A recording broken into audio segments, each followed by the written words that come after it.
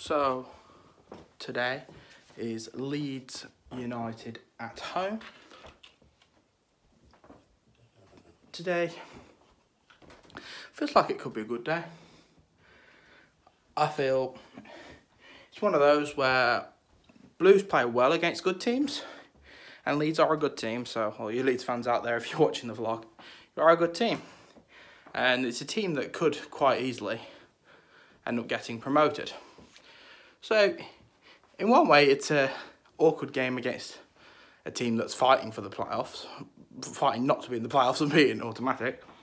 But it's also a game where we normally play well against teams like Leeds. It's an awkward one.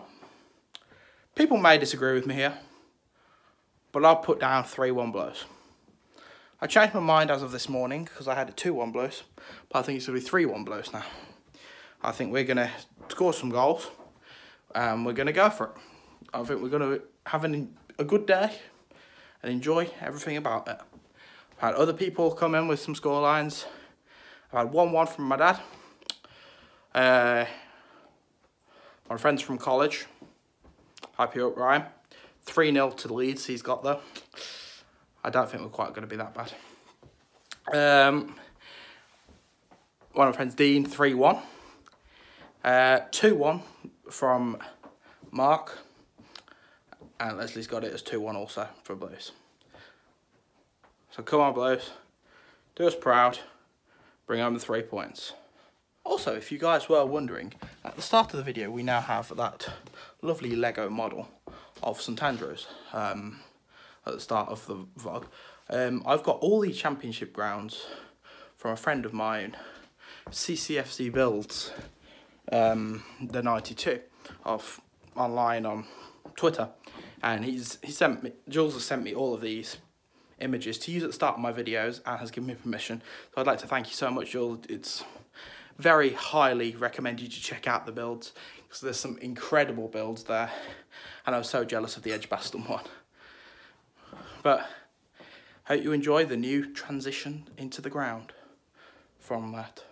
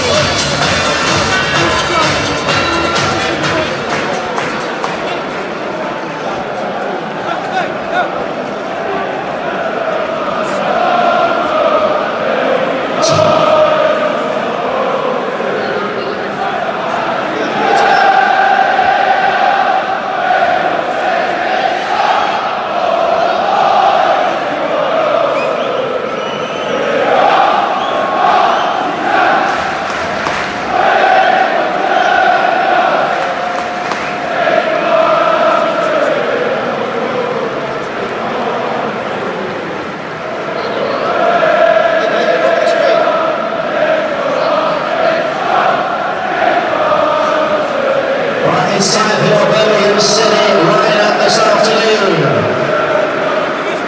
In goal, number 1, Lee Camp. Number 3, Christian Pedersen. Number 5, Maxime Collin. Number 6, Michael Captain-Bell. Number 7, Connor Mahoney. Number 9, Shay Adams. Number 10, Lucas Jukovic. Number 12, Harley Dean. Number 19, Jacques Magoma. Number 20, Gary Gardner. And number 28, Michael Morrison. Your Birmingham son is started it.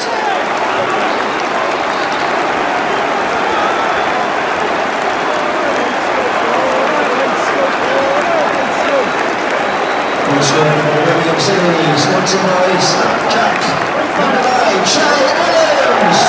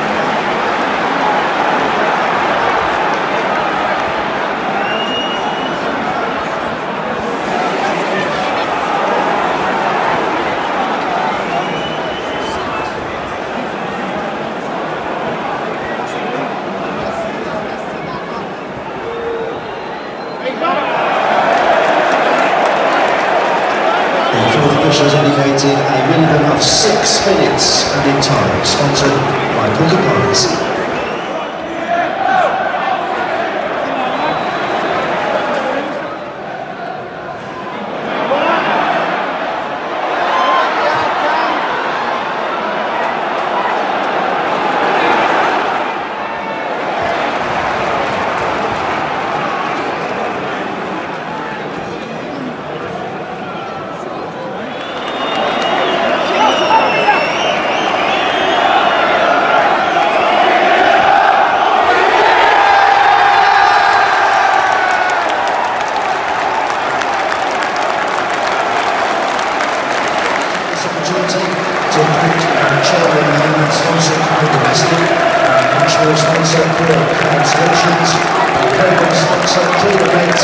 Associate sponsor, Kensington Bromley, and our virtual sponsor, Birmingham.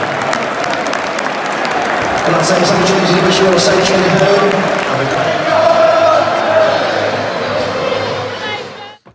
So it's the next day, after we've beaten Leeds 1-0, and it feels great to say that not many people had over faith that we were going to win that game. And, well, we proved them all wrong. We've done the double over Leeds this season. We are the first team to do that this season, and currently the only, obviously, team to do the double over Leeds this season. That second half we played quite a lot better than the first. First half wasn't great. They had a lot of attacking. We didn't play magnificently in the first half. It wasn't too brilliant. But coming in at 1-0 was probably a huge boost to our players. Coming in at half-time 1-0 up was definitely a huge boost to our players. They hit the post. That one that went across. Camp was way over the one side of the goal. Now that shot hit the post, pinged back basically across the goal stripe to Camp, which was very lucky for us. We went up the other end. Juki had a shot which was saved. Then a few minutes later, Magoma went running down the wing, pings the ball across the box. Juki dodges it and kind of lets it go through his legs, straight to Che just behind him. Che controls it, and as soon as Che controlled it, you knew where it was finishing, you knew where that ball was going, and you knew it was hitting the back of that net. 1-0 was on its way, and it happened. Lovely finish by Che again. That's 22nd of the season now.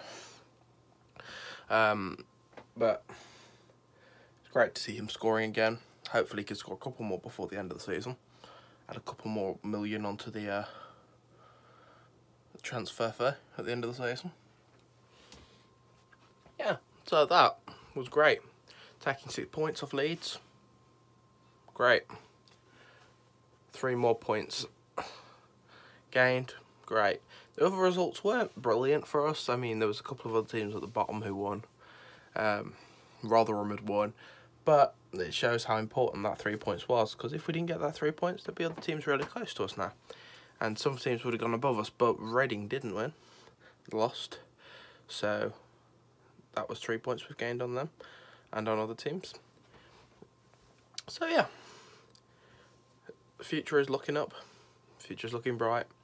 If we can play like that against other teams, 3 points again and again. I think I said it pre-match. If we could get 3 points off any of the games, and then if we could beat Rotherham, I think we'd stay up. Now I stick with that. Of if we can beat Rotherham, I'd say we would stay up. Because with 6 games remaining, we're still 2 wins basically ahead of Rotherham. And if we can beat Rotherham, that would be the equivalent of 3 wins, and they'd need to win half of their games to come above us. I can't see them winning half of their games myself. But if they beat us, we're back in it again. We're right behind them. They're right behind us. And yeah, that would be devastating. But I think if we can win 1 more game this season, and it's Rotherham, we're safe. If we can win another game and it's not Rotherham, it's probably also into a safe position. But I do have my Kick It Out t-shirt on because it was the Kick It Out 25th anniversary for yesterday's game. And also, there may be a video coming out soon, not on my channel. But I'd like to thank Tappet for that opportunity that I had today. Keep right onto the Sheffield United game next. 3 more points.